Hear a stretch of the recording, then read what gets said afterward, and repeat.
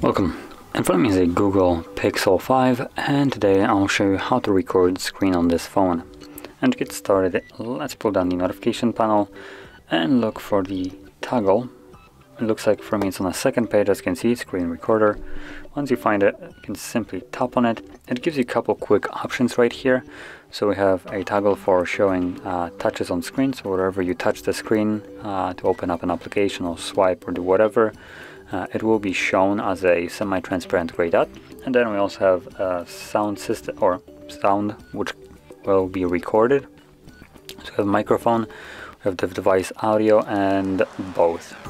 So you can choose whichever one you want. Now, a little disclaimer: if you're planning to go with the last one for both options, so microphone and the like device's audio, I do recommend you to use headphones for this. Otherwise, it will record audio in this with this kind of echo effect, because the device, if it's the sound going through speakers of the phone, it will, number one, be recorded internally, the sound of some kind of, for instance, application, and then when that comes through a speaker, it will also be recorded by the microphone additionally, so you'll have like this echo effect of it, which, like I said, won't be the most desired effect.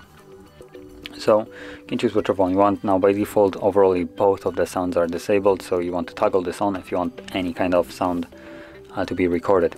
And from there, tap on start.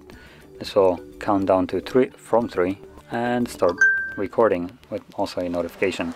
So whatever you will do right now will be recorded, minus some applications, for instance, like Netflix. Netflix will not be recorded.